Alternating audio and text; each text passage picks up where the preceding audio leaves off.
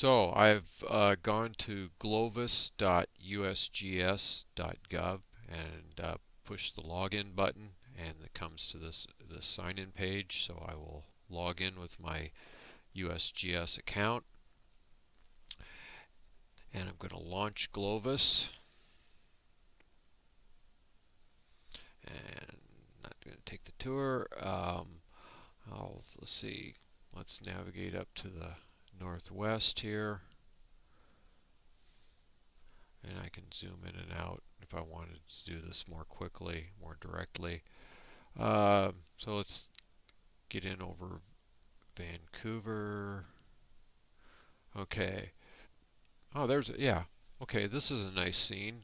And I can pick out the date from the name. It was in 2005, May 26th. Okay, so that's selected, or I can go down here to the lower right-hand corner, choose Select,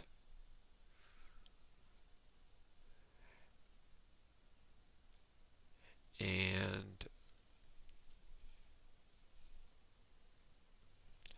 now I have this download button. Clicked it.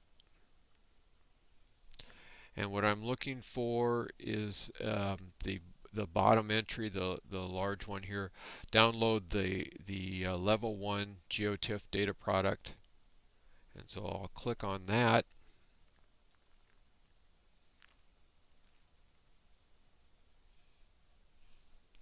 Oh, and if you don't get any further than that, sometimes you have this problem. You notice the yellow bar at the top of my browser. It says the pop-up window has been prevented from opening. So I'm going to go in and say allow pop-ups for this website.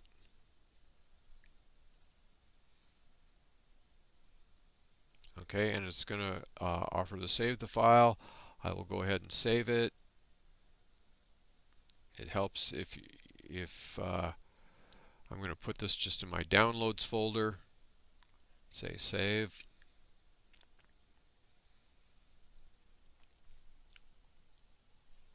Okay, and I can close this window now.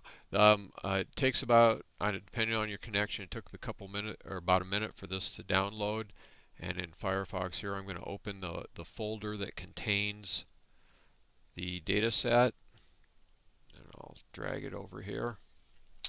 And it's at the bottom of the window here, longname.tar.gz. Okay, so now I have to unpack this data, and I am just going to go ahead and in this same directory, just create a new folder. I'm going to call Landsat.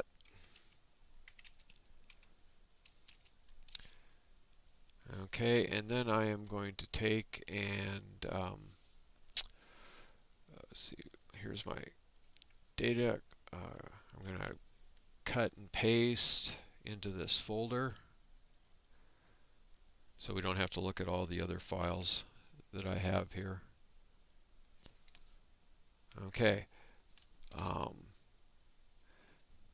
Now, unpacking this file is a two-step process, and I'm going to use the program 7-zip, which is a freely available program for doing this. And I'm going to say you can just go extract here.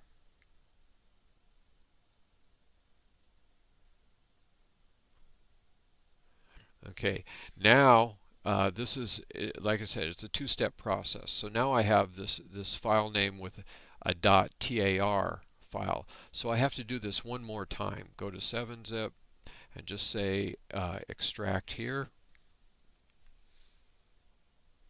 And by the way, I was getting to that 7-zip program by right-clicking on the file name.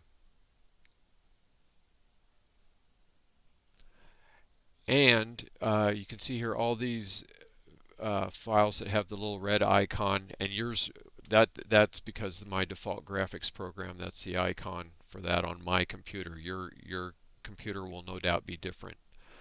Um, but you can see here the long file name and then a B1, B2, B3, B4, B5, B6, B7. So those are the 7 Landsat 5 bands. And then in addition there's some metadata files and other information that comes with this data set. But for the files that you actually want to work with for the final project in 374, it would be actually bands 1 through 5, skip band 6 because that's the thermal band, and then use band 7. So 1 through 5 and 7.